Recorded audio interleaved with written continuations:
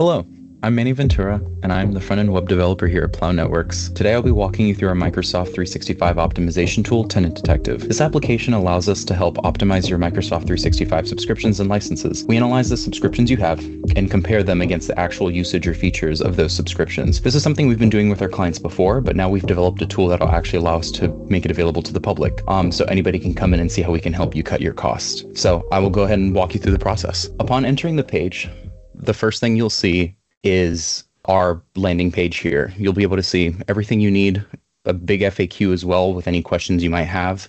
And I'll be going over some of these throughout the process. So you can either, if you're curious about any more information, you can click help. If you're curious to know about us as a company, you can go ahead and click the Tenant Detective link here. It'll take you to our front page.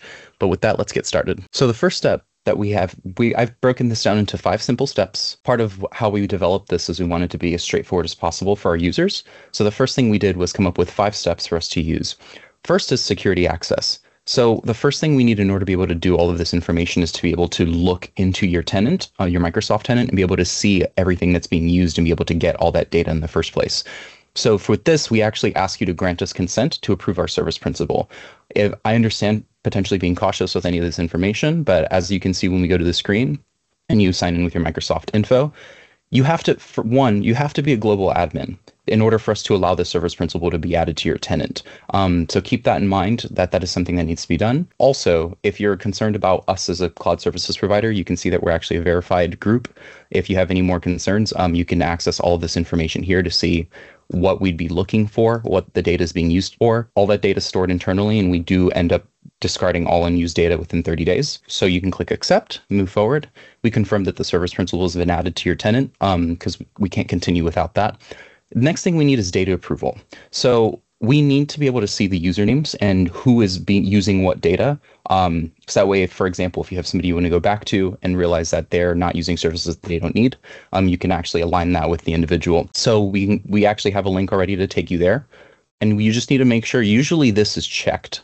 You just want to make sure that that is unchecked and save that before you actually exit the screen. And so once that's confirmed, you can go ahead and click I fixed it.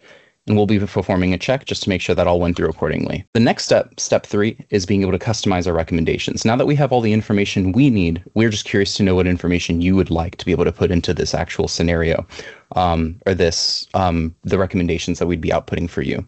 So here we ask you, honestly, I would highly recommend just doing a default scan. If there are things you would like set up with your Office 365 subscriptions, we highly recommend that you could put them in now and you just have a little bit more insight. But just for simplicity's sake, let's just go ahead and submit. But keep in mind, if you do know, for example, you want your users to use Microsoft Defender for Endpoint, that has there are things that allow that to be within compliance. So there's a lot of things in here that allow us to make sure things are in compliance. If you want all users to have access to Teams, for example, and many more. So let's just go ahead with a default scan and click submit. Step 4 is our analysis. So here, this is the part that will likely take the most time, especially if you have several hundreds of employees that we need to be able to configure through.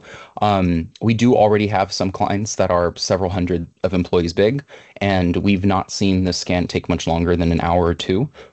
But we highly recommend, instead of sitting around, one thing you can do is, if you're waiting for this to generate, you can just type in your email, and whatever gets put in here, you'll be getting an email immediately just confirming that you will be getting another new notification once this goes through, and we will actually send you an email when this scan completes. So all you have to do is just wait for that email, and once this goes through, you'll get a link right back to the Tenant Detective that should send you straight to recommendations. This is the actual results screen. So once you've completed this process and you have your final results here, these are not actually the completed results, which we will be happy to give you, but this is just kind of showing you an overview template of what we found in your subscription and what we found in your tenant and what the uses are. So this shows you currently all your terms should be non-plow if you are currently not working with us, because we don't have access to see whether or not they're yearly or monthly subscriptions.